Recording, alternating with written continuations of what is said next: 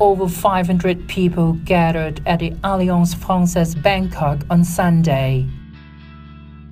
Thai, French, and expats came to light candles as they paid tribute to victims of Paris attacks.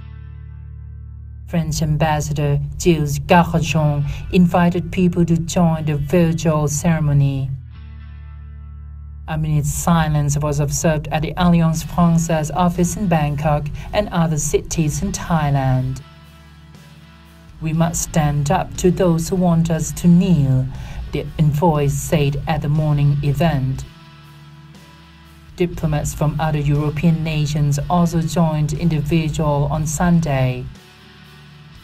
Many others, including Canadian and German ambassadors, laid the flowers in front of the French embassy in Bangkok.